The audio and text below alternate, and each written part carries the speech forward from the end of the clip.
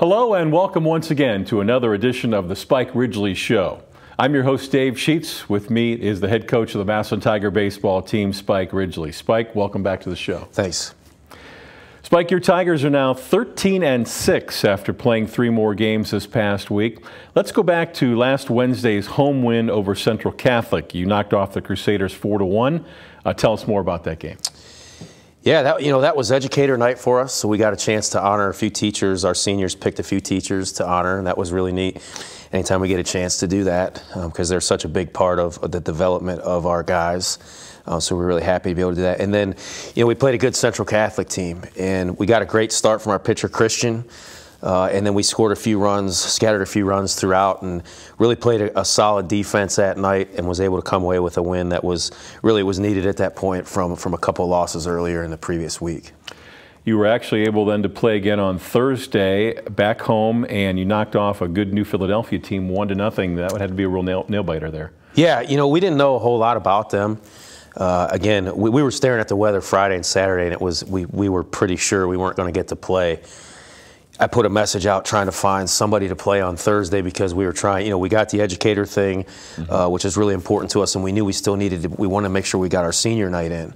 So we put a message out. I texted, many different people, and he jumped right on it.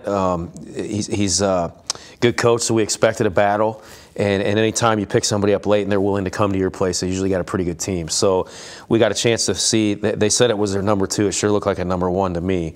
But the guy was really good. He pitched. I think he threw 7 innings. I think that night. We got a great start from Drew Stitt. He threw 9 innings for us and didn't get a decision. It's not too many times you see a 0-0 game in a high school game going into the 10th inning. So tournament atmosphere, incredibly important for the development of our team to be in that type of situation. Our guys really stepped up. Both pitchers were incredible all night long. And I think I told the guys in the 3rd or 4th inning, I said, guys, 1 run is going to be enough tonight.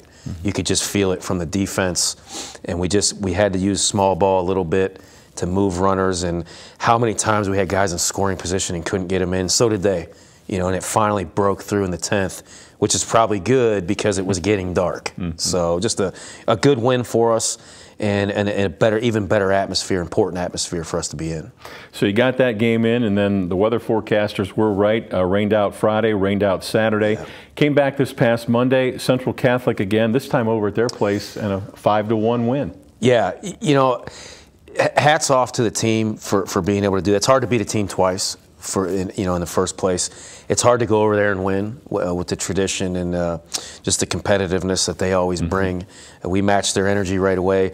And then the third thing we had to overcome is Christian had just started against them 5 days earlier. And being independent, we put our guy out there when it's his turn, because we can't get off on our rotation, otherwise it messes up the games later in the week. So he had to go again against a lineup that was really familiar with him, and he pitched really well. He wasn't sharp early, I think he would tell you that. He battled through it and really had a solid outing. He really settled in 2nd, 3rd inning and pitched well for us. We jumped on him quick in the 1st inning, was able to score a couple runs, and that held up. So good quality opponent. We respect those guys. It was nice to be able to come away with the win. So the season is winding down, and the Division I tournament drawing took place this past Sunday. We'll talk more with Spike about that in just a few moments. Back with more on the Spike Ridgley Show after this timeout. At MCTV, we listen to your needs. That's why our internet options deliver the speed and reliability you don't just want, but you need. Upgrade your internet service to give your in-home Wi-Fi an extra boost. More data running through your home means you can power more devices, spend less time buffering, and more time connected to what matters most. Upgrade today. Give us a call or contact us online. MCTV. We go the extra mile. Welcome back to the Spike Ridgley Show. The Tiger player joining us this week is junior pitcher Christian Marsh. Christian, welcome to the show. Thanks for having me. You bet. What are your earliest memories of playing the sport of baseball, and who taught you the game? I was around 4 or 5, just playing anywhere, everywhere I can be. My mom and dad just hand me a ball and glove, go out in the backyard, throw. That's pretty much it. What kind of goals did you set for yourself before this season started? Just to give my team the best shot. Just go out there, give it my all every game. This past Monday, you pitched a complete game, earned the win at Central Catholic, gave up just 1 run on 5 hits. What was the key for you in that performance? I knew the guys behind me, they had my back. It's every time. But just go in there, throw strikes, give my team a shot. Your record is now 4-1 with a great 2.06 ERA. What is your overall mindset when you go to the mound? Like I said, just throw strikes, let the defense play their game.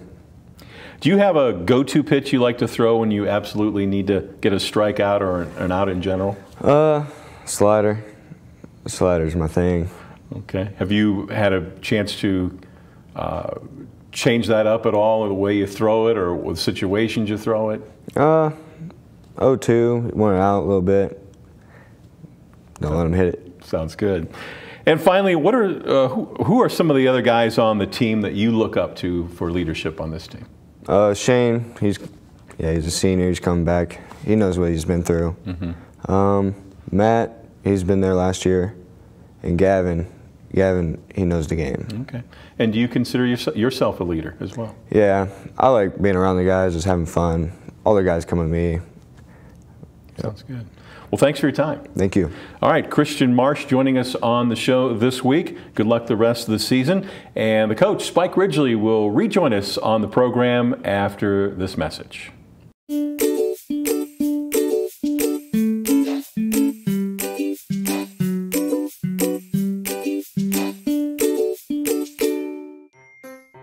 Hello, and welcome to the Stark County Humane Society. Today we're going to give you a few pointers when considering adopting a new furry friend. All animals here at the Stark County Humane Society are spayed, neutered, microchipped, vaccinated, dewormed, and if old enough, heartworm tested for our canine friends. Adopters will receive a free exam within 2 weeks of adoption at local veterinarian hospitals. We encourage all adopters to take full advantage of this. A one-time adoption fee is required for your new furry friend. When you adopt, you get an awesome adoption packet that includes treats for your new fur baby and savings for you. But this is not where the cost of adoption stops. Did you know the average cost of an animal like a new puppy or kitten can cost up to $500 annually? This includes annual veterinarian visits, preventative care, and everyday supplies like crate, litter, food, toys. But I hope this doesn't scare you away. Adopting an animal is a huge responsibility and a commitment. Please take the time to consider the cost of adopting a new pet into your family today. I hope to see you soon at the Stark County Humane Society. Please visit our website or visit us on social media for more information.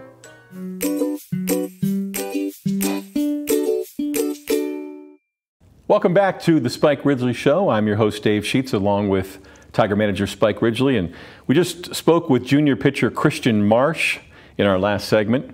How would you describe Christian's impact on this year's team?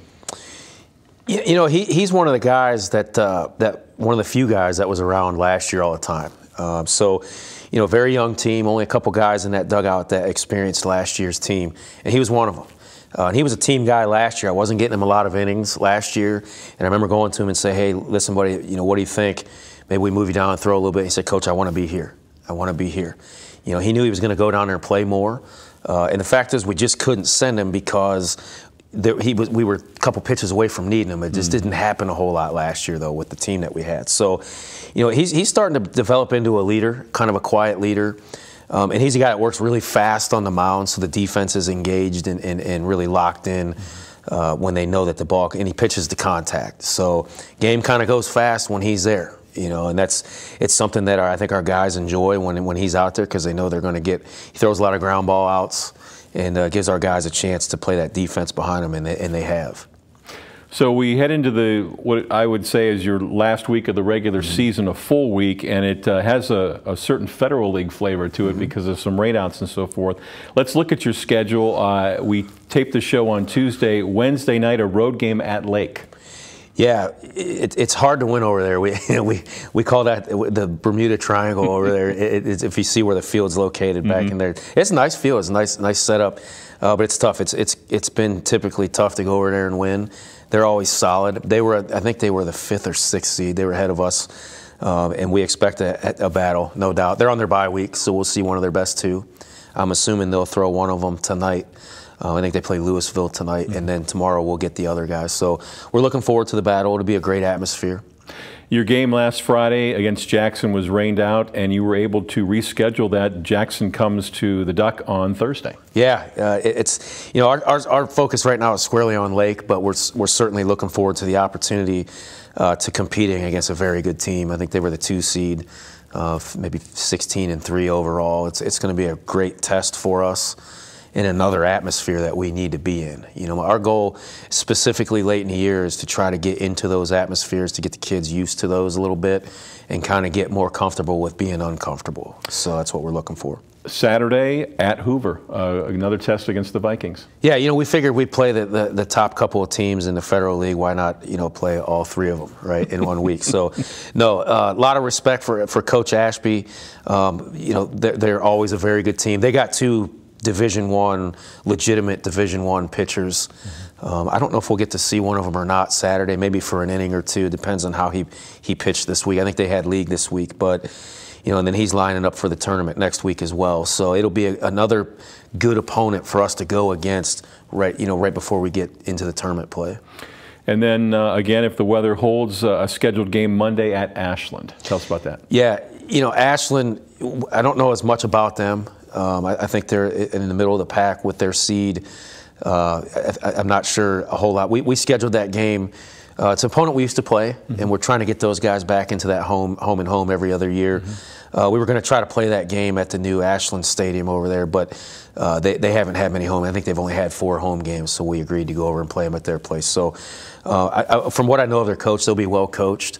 We played him a few years ago when he was there. It was his first year. So looking forward to the opportunity of getting on the road, getting on a bus, and having to go a little distance because, you know, that could end up being what happens. So next week we get into tournament play, and I know players, coaches, everybody gets excited about that. Yeah. The Division I sectional district tournament drawing took place this past Sunday. The 3 super sectional sites for Division I locally are Canton, Euclid, and Macedonia. The overall number 1 seed for our area is Walsh Jesuit, and they are in the Macedonia district. Your Tigers also in that same district, and you are the number 9 seed. Can you tell us a little bit about how that all came about? Yeah, you know, I think it was fair. I think the voting came out pretty fair. I think, you know, with our record and where we're at sitting in the middle of those teams, it looks right when you look at those top 10 teams or so. That's out of 36, so we were able to still have a bye. And, you know, typically we try to stay down here in Canton. When it was our turn, all of those byes were taken. There was only 1 set of byes left, but it was a double bye where you're going to be going against somebody's number 1. So we stayed away from that. We thought our best chance for our team, you know, was to stay away from that double bye and have an opportunity to throw our number 1 against somebody's number 2 after the bye. So we took that, and it's going to be whoever wins that game coming up to play us, it's going to be a tough game. So you will face the winner of Glen Oak and Perry, and that'll be a home game for the Tigers on Thursday, May 19th at 5 o'clock. A little bit of a luxury that you've seen both those teams?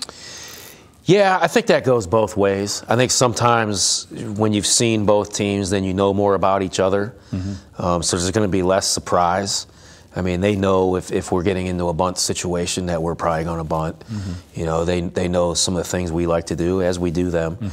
I think sometimes when you play against a team that doesn't know as much about you, you can kind of maybe surprise them a little bit here and there. But yeah, tons of respect for both teams.